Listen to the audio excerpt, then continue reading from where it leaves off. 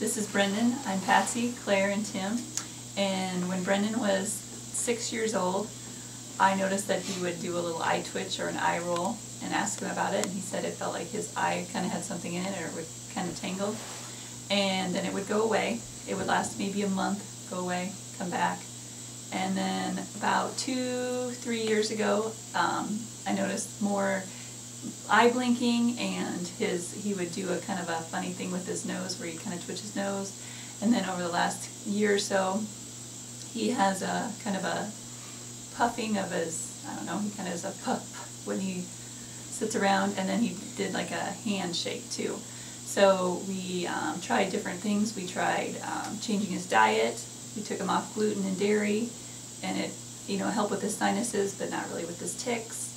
We tried a couple different medications. They would initially help maybe the first week or so, and then the tics would come back. So I did a lot of researching on the internet and found Dr. Sim's website and some testimonials from people that has said it made a big difference. So here we are, trying it out, see how things go. How did you feel? How do you feel? What were some of your tics? My tics, I did a handshake, which was like that. I did the nose twitch, the eye twitch, and the other one was, what was the other one? Those were really the only ones I remember. Yeah, the noise, which was, and then when I put this appliance in, it just seems to all go away. How do you feel with it in? Relaxed, like I can breathe a lot better. Good. Do you feel the urge anymore? No. Doesn't feel like you have to do it? Doesn't feel like I have to do it at all. Good, good.